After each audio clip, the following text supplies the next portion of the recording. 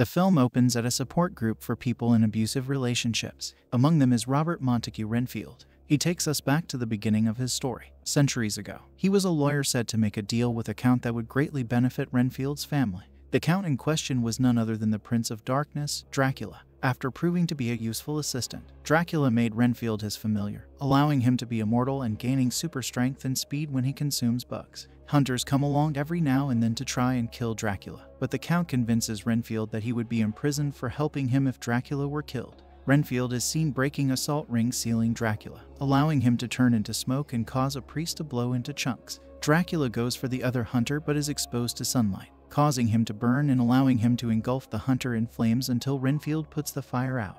They then have to relocate continuously to throw other hunters off their trail, and Renfield brings them to New Orleans until Dracula can grow back to full power. Renfield has grown weary and exhausted of bringing victims for his master. One of the women from the support group, Caitlin, discusses her junkie boyfriend, Mitch. Renfield decides that he would feel less bad about delivering criminals to Dracula instead of innocents. He finds Mitch and his goons at a warehouse, where he knocks out 2 of them, but Mitch is killed by a hitman named Apache Joe. Renfield gets sliced across the stomach by Joe, but then he consumes a bug and uses his strength to punch Joe's head off his shoulders, sending it flying toward the car of local gangster Teddy Lobo.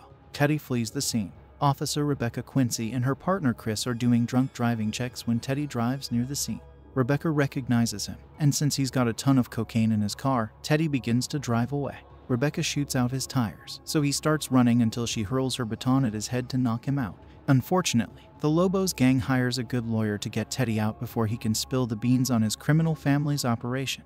The case is personal to Rebecca because the Lobos murdered her father, who was a decorated captain on the force. Her sister Kate works for the FBI and also wants to take the Lobos down, but she reminds Rebecca they need to be professional and not let their anger get the better of them. Renfield brings Mitch's friends and Joe's headless corpse to a horribly weak and decayed-looking Dracula, but he rejects them because they are junkies. He demands that Renfield bring him innocents like nuns or cheerleaders. Dracula slices Renfield where Joe cut him, almost disemboweling him before giving him his blood, which has healing properties. Teddy returns to his mother, Bella, leader of the Lobos gang. She tells Teddy that they need to get rid of Rebecca before she can take down their operation. Renfield goes to a nearby restaurant to reluctantly scout out innocents, just as Rebecca and Chris arrive since a pen they found at a crime scene came from the same restaurant.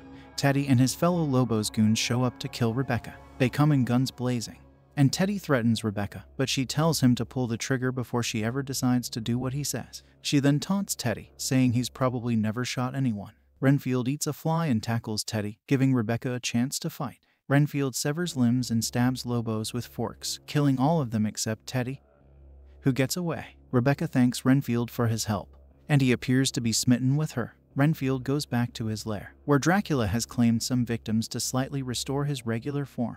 He then shows Renfield that he plans to dominate the world once he grows to full power, hoping to create an army of familiars to do his bidding. Renfield returns to the group session where he talks about his relationship with Dracula, simply referring to him as his boss. The group encourages Renfield to take steps to improve his life separate from Dracula, which includes finding his own apartment and creating his own happiness. Rebecca brings in all the witnesses from the restaurant to give testimony, but she knows that there are corrupt cops on the force that are on the Lobos' payroll, so they have been tampering with evidence. Renfield shows up to give a testimony, along with a bouquet of flowers for Rebecca. She later brings the bloody pen to Kate to process as evidence. Bella sends Teddy and the other Lobos to go after Renfield.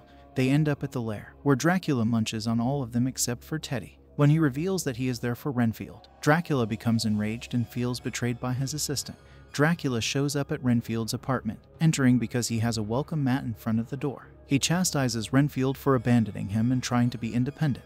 Dracula also tells him he's the real monster for abandoning his wife and daughter to become his assistant. Renfield tries to use tactics from a book given to him at the support group, but Dracula takes it and sees the sticker revealing the location of the church where the group meets. Renfield runs after him. Renfield rushes to the church to warn the group and get them out, but once Dracula arrives, group leader Mark mistakenly invites the Count inside. He reveals himself to the group before proceeding to slaughter everyone and feed off them. He taunts Renfield before leaving, and Rebecca and Chris arrive moments later, arresting Renfield for believing he killed everyone. As Rebecca takes Renfield away in cuffs, a bunch of cop cars pulls up along with Bella and the Lobos, confirming Rebecca's suspicions that the cops are working with the criminals, including Chris and Captain Browning. Browning tries to convince Rebecca to join them, but she shoots a transformer to distract everyone and take a chance to escape with Renfield. Rebecca gets shot in the shoulder but makes it out. Renfield brings Rebecca to his apartment to hide. He remains cuffed so she can trust him, and he confesses that he worked for Dracula for centuries. Rebecca then gets a call from Kate, who confirms that the DNA on the pen is connected to murders all across the world for decades. Renfield and Rebecca proceed to leave the apartment, but a SWAT team of corrupt cops begins to storm the complex to catch them. Renfield eats ants and proceeds to annihilate the cops, tearing them to shreds, ripping them limb from limb, stomping heads, ripping a man's face off, and even impaling 2 men with severed arms. Rebecca is horrified but thankful for being saved. Dracula returns to Teddy and agrees to join forces with the Lobos to help the Count amass an army for his plans for world conquest. Teddy brings Dracula to meet his mother, where he decapitates Browning and reveals himself to Bella, who is impressed. Renfield and Rebecca are outside in public as Renfield tells her about his past and how he regrets leaving his wife and daughter behind when he wanted to mostly benefit himself. Dracula then telepathically communicates with Renfield to taunt him while Rebecca tries to call Kate, only to have Bella answer. She tells Rebecca that they have Kate, so she and Renfield arm themselves and get ready to take on Dracula and the Lobos. The two arrive at the Lobos building and find that Teddy and the other Lobos have been turned into familiars with superpowers. Rebecca rushes to find Kate while Renfield battles the Lobos, killing all of them until only Teddy is left. Teddy boasts about his powers, but Renfield tells him it's a curse. Teddy almost beats him good until Renfield grabs a bug and eats it. He kicks Teddy so hard that he spews blood and violently shits himself to death.